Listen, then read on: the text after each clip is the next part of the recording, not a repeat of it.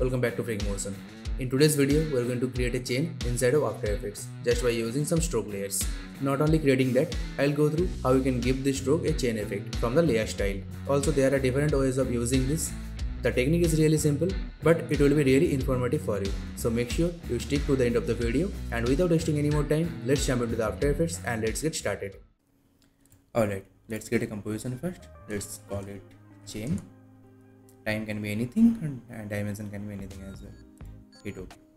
Alright, first of all take the pen tool and let's create a line. Just normal line. Just make sure it's more than your composition. You can use it any way you want actually. Let's change the name of the layer. Let's call it chain 1. Okay. Now open the chain 1 layer, go to content, open shape 1, go to stroke 1 and change the stroke value to, let's change it to 40. Also change the line cap to round cap. Now add dashes on it and change the dashes value something about 130 maybe. Let's go for 130. Alright. Yep. The first part is done. Now let's copy the chain layer by pressing Ctrl D. Let's place it at the bottom and open the chain layer once. Go to content, shape 1 and stroke 1 and change the stroke with value to 120. Also you can change the color for here. Just for the viewing purpose, we can change the color anytime. Close the layer for now as well. Now make a duplicate of the chain 2 layer as well. Let's call it chain 2 matte like this. Open up the chain 2 matte layer, go to content, go to shape 1, stroke 1 and change the stroke width to 40 again. Let's change its color to something like deep red. Let's hide the chain 1 layer for now so you can see the chain 2 layer properties only. Now we need the outer portion only. For doing that, let's change the track matte of the chain 2 layer to alpha inverted map. Let's do chain 2 matte and you can switch it to inverted map as well. Now let's turn on the visibility of the chain 1 layer, and for the chain 2 layer let's change the color to a normal gray color like this. And here I'm going to show you a trick. By doing this you can speed up your work actually. And for doing that, open the both layer, chain 2 matte layer and chain 2 layer as well, and open the dash property of this layer and also for this layer also. Now I want this layer property to be our controller layer. For doing that, link this dash property with this dash property here. Do the same for the offset property as well. Now if you change the dash value from here, you can see it's also applying on the matte layer as well.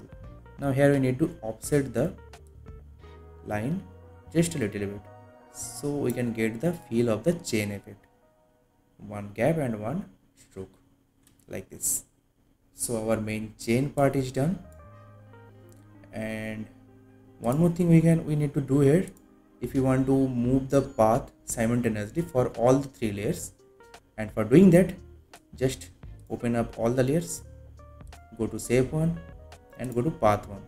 Let's close that stroke and open the path 1 for the every layer, and do the same just like we did for dash and gap properties. So this will be our controller layer.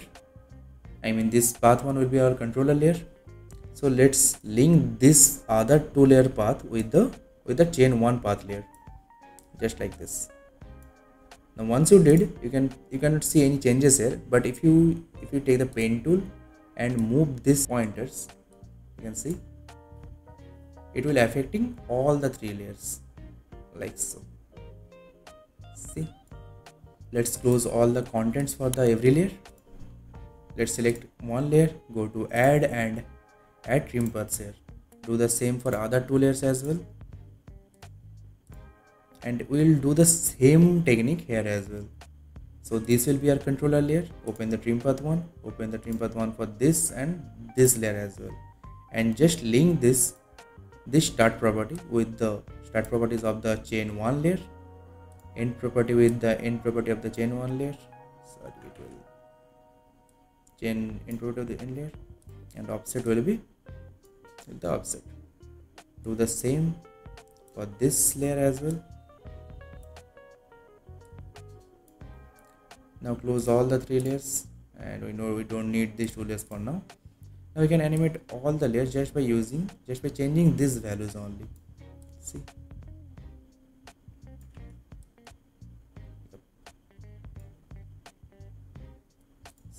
So this is all for the chain property. So the base of our chain is ready.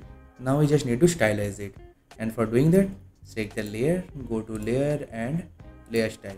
You can add bevel emboss. Open up the bevel emboss and increase the size a little bit and also the soften a little bit. I'm leaving the stylizing up to you, so you guys can experiment with this. Apply the same here as well. Let's go close all the properties, open bevel emboss, increase the size and the softness a little bit. So you're definitely getting the feel of the chain. Now it's up to you how you're going to use this in your own project. So I'm leaving that up to you. This is what I want to show. You can just animate it just by using the offset value, just like this. Maybe you can just change the end value just like this, and you can do the reveal animation like this. It's all up to you how you're going to use that. So this is all for today.